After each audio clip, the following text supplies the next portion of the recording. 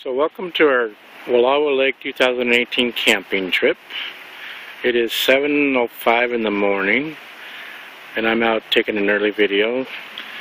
People are starting to stir. This is the historic Wallowa Lake Lodge. You can stay there for a lot of money a night. We choose not to. Coming this way is the road into the park. You can see over there there's a place where you can rent bumper boats. Let me zoom in a little bit. Bumper boats.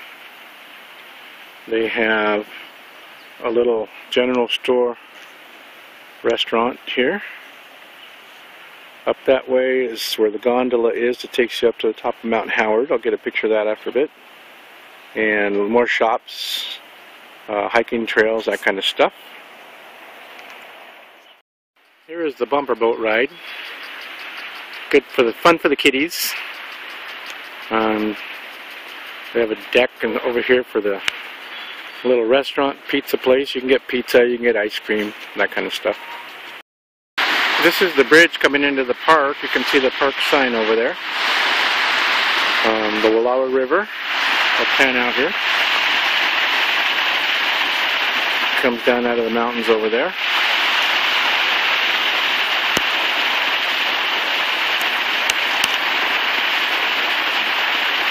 You can hear the river rushing.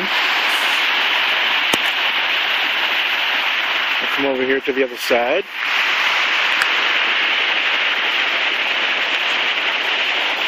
This river flows off out of the mountains into Wallowa Lake. You can see the water is really crystal clear.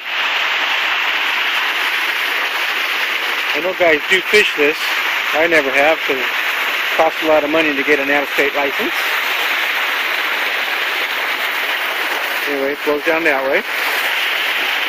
Over here is the welcome sign. Welcome to Wallowa Lake. Entrance to the park. Pretty cheap to stay here. For 5 nights it cost me $158 for a full hookup. Not too bad. And over here you can see some of the mountains from the other side. There's some kind of a church camp out that way and some other cabins you can rent, that kind of stuff. Down this way, I'm going to try and ride on my bike doing this, is one of the day use areas. You can get to the river and part of the lake. Sorry, it's a little bouncy. I'm doing this on my cell phone. I have not yet purchased a GoPro, so it is on my wish list, but sometime.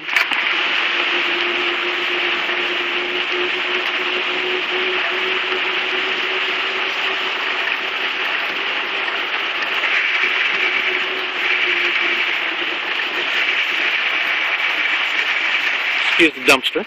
I didn't put it there. Part of the lake there. Bathrooms there. There's a trail that goes over there to towards the marina. Picnic areas.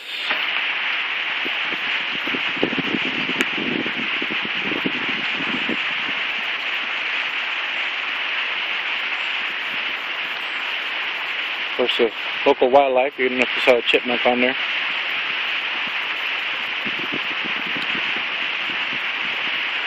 This is all the day use area. Picnic tables.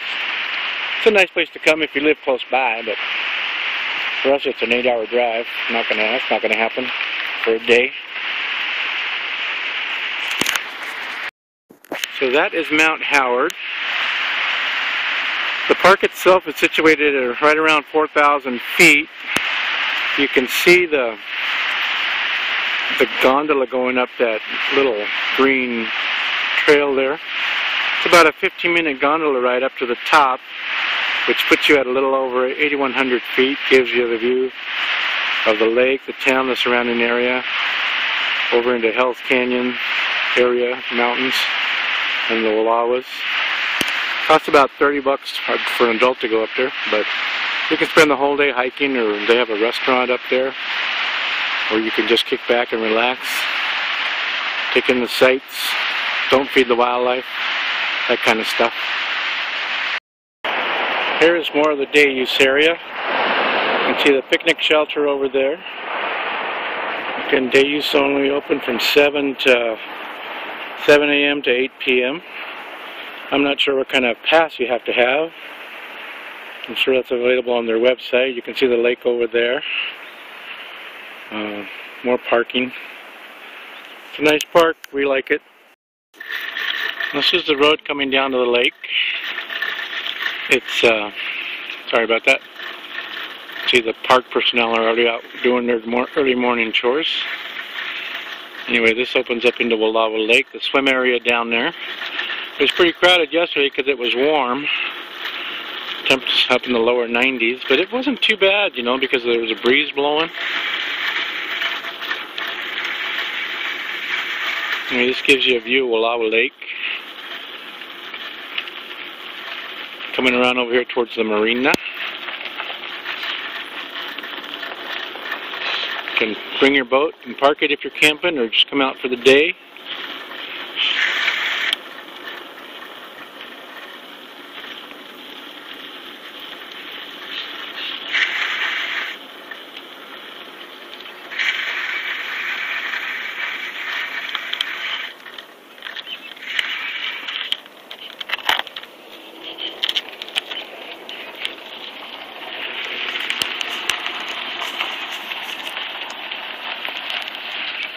Let me zoom this out. So you got a view of the swim area over here. Savannah 2 years ago actually swam out there when I was playing. She was a popsicle when she came out. Little store where you can buy ice or goodies or get information, buy fishing license. Getting the marina over here. Off around behind me, the mountains surrounding the park. They probably go to about 8,000 feet. And then there's actually trails to go up there. My nephew, Orion, runs out there, but he's kind of crazy. He's one of those crazy runners.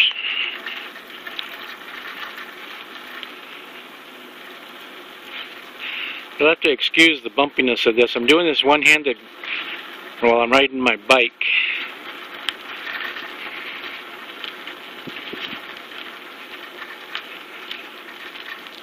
And you can come down here during the day and it's at some of the local wildlife. One looks like it's a little limp. Got a little gimp in his step there.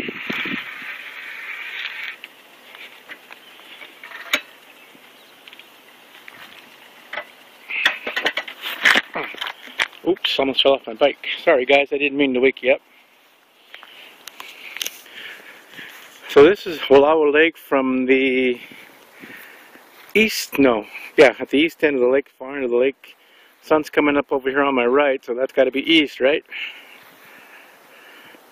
The marina.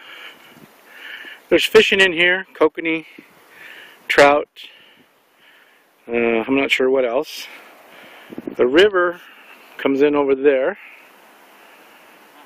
Really good fishing right off of there. We've done well in the past. Come back around.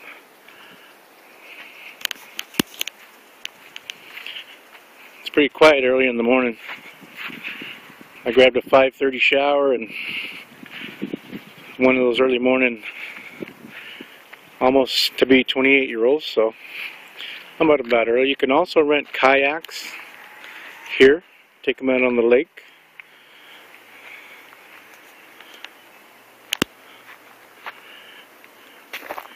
Boat ramp over there. A week ago they were setting off fireworks over there in the middle of the lake for the 4th of July celebration. We've been here for that. It's really cool. The explosion echoes through the canyon behind me. And then come back around here. Little store where you can get ice and, like I said, anything. We come down here to get ice cream. That kind of stuff. Here's another view of Mount Howard up behind us where the tram goes up there. It's kind of hard with the sun coming in like that. I don't know if I can block it out. But anyway, that's where we're going to go either today or Wednesday. It's not too hot because there's no shade up there. Pretty cool now. People are doing, or parks and lakes and stuff are doing. You can borrow a life jacket if you forgot yours or don't have one. They just ask that you return it. And the grandpa bike. There's another view of the marina office over there. Coming around, I'm going to show you the boat ramp. For those of you that have boats, it is a very nice ramp. I think it's 2 lanes put in, 1 lane take out or something. No, one. It looks like one of each. But very nice concrete ramp. The only thing, like any other place, you got to watch out for is sometimes the wind does blow. I know a few years ago my brother-in-law Daniel's boat came untied over there at the docks and was drifting out in the lake, and some nice good Samaritans towed it back and tied it up. But when he came down to get his boat, he goes, "Hey, where's my boat?" And you can see somebody taking off there.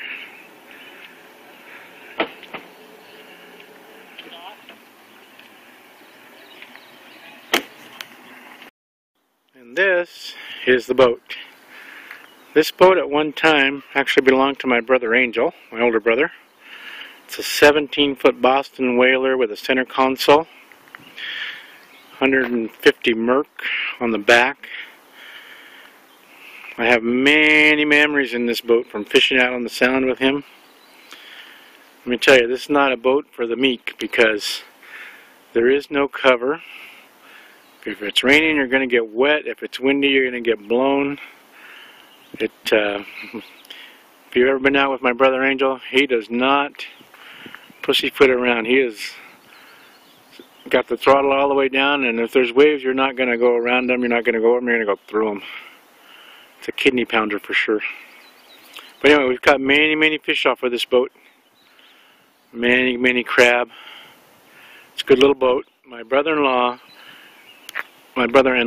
Jesse and Daniel ended up buying it from him to use down here on the Columbia for fishing. I don't know that they've ever have, but it's a good little boat for that. Very seaworthy. I mean, we've had it in, you know, 3.5, 4 foot swells, and it handles very well, which speaks highly for Boston whaler.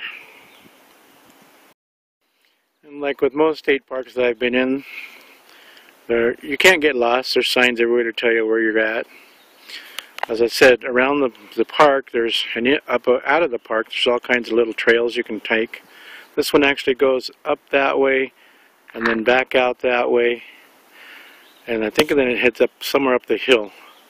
But also there's a lake over at that end, at the end of that road where that car is way over there, that goes around would be the west side of the lake. We've done part of it, done some geocaching out there. It's kind of fun. Fish cleaning station down here at the marina, where you can clean your catch. They do this so that you don't have to do it in camp, so you're not leaving fish guts and that kind of stuff to attract bears and things. Most marinas that I've been to have these stainless steel water hoses. The guts go down there. Fillet board, so you can flay them out if you want, and information boards, that kind of stuff. Pretty nice. Yeah, my friend Joey was the star of the day when last time, well, we were here about 7-8 years ago, I can't remember. Anyway, because she caught about a 22-inch rainbow out on the lake, which is huge for a rainbow for this lake. And it kind of drew a crowd. She was like beaming. Good for her. So this is one of the little interpretive sites that they have to give a history of the local Nez Perce Indian tribe. One of their traditional teepees. As many of you may know, this was the home of the tribe, the band of Indians led by Chief Joseph. The town up to the other end of the lake named after him. They give an interpretive talk here.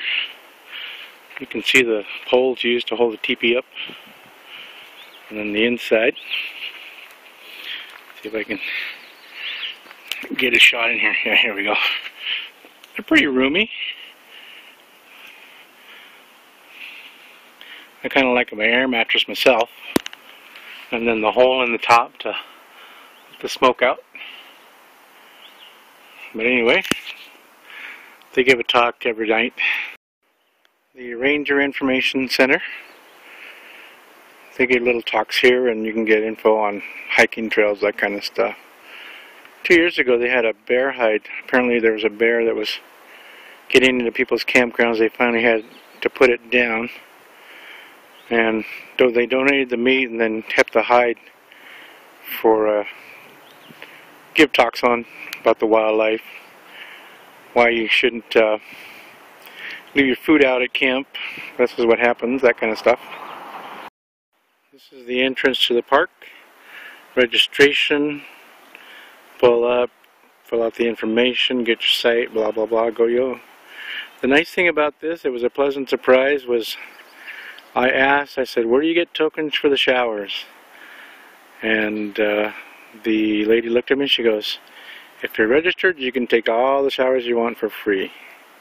Not so in Washington State, because in Washington the first thing they tell you is the token machines are there, over there, it costs you $5 for 6, you get 3 minutes per token. Which, when you have a teenager, showers can get expensive. So anyway, this is the entrance. I'll show you some of the campgrounds here in a little bit.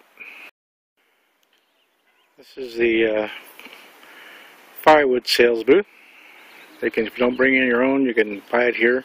I think it's like $5 for a little wheelbarrow. Should last you a couple of nights if you don't go crazy. Pretty reasonable. The nice thing is that it's dry. Not much smoke. This also gives you a pretty good idea of what the campsites are like. These are all tent. This is all the tent area. You can see they're all dispersed through the trees. Over here we have some motorhomes. These motorhomes and trailer sites are nice because, like, my brother Art has a 35 footer and it fits with no problem. You can keep one vehicle. Well, you get the tow vehicle, gets to stay there. And additional vehicles are $8 a night. And if you can fit both vehicles or 2 vehicles on the pad without going off the pad, the concrete pad, they can both stay at the site. Otherwise, the second vehicle has to stay down by the marina along the overflow parking. So this is Loop C, which is where we're staying. As you can see, people are starting to rise and shine. You can see some of the sites. Some of them are pulled through, like this one. Some are back in. But they're all very, very nice. Hey, you guys aren't supposed to be up yet. With my daughter Allison and my sister Gloria. Over here are the bathrooms. These ones are really nice bathrooms and showers. Oh, one guy can run right in front of me. So you can see some of these sites fit some pretty big motorhomes. And then here's the bathrooms there. Fall off my bike. Showers there. Showers are free. So are the bathrooms. So down here is the horseshoe pits. Every year we always have a big horseshoe tournament. My friend Joey and I won the first year we came. Over there the kids' playground. Always busy. You can see more campsites over there. Sort of. Lots of deer around. I think we saw 3 yesterday. They're very, I don't want to say tame, but they're not afraid of you unless you get really close, and they do bite and they do kick. So they tell you to leave them alone. This will give you an idea of the variety of trailers you'll find here. This is my brother-in-law Jesse's truck. This is his trailer. Brand new, maiden voyage. He and his wife Bev. There's staying here. I think he said this was a 30, 31, 32, 33. It's a little bit smaller than Art's. But these are the sites. Each one has its own table and a fire pit. Room for tents. You can keep one tent per site. The one site is a maximum of 8 people. So this is my sister Gloria and brother-in-law Daniel's place. Their motorhome. A little smaller. They had a little bit of fun. Say hi, Mexicans. They had a blowout on the way just before we got to La Grande and did some damage to the underside of it. So wiring, that kind of stuff. Over here is us. That's the tow rig. Chase car.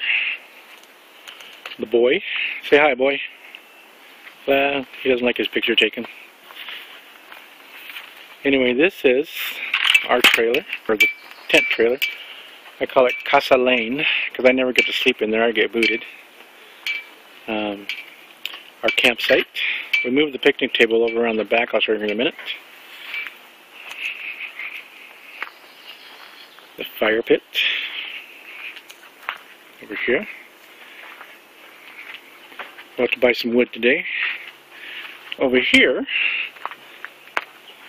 in the back 40, is Casa Cortez.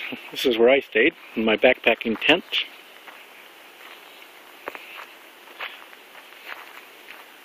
Savannah, can you come around and open the thing? This is Savannah. Say hi, Savannah. She thinks she's hot stuff since she got taller than me. Anyway, this is my abode. I got just enough room for a twin air mattress, sleeping bag, and place to move around to get dressed in the morning. It's got a loft where I can dry my towel, my bath towel. Okay, you can close it back up. And then over here is the kitchen dining area. We moved the tables together from these two sites. Stoves are over there. I'm going to bring mine out here in a bit. And this is where Gloria's son Scott and his family are going to be staying when they get here on Wednesday. So anyway, that's Wallowa Lake State Park, our part of it anyway. Hope you enjoyed the tour. Talk to y'all later.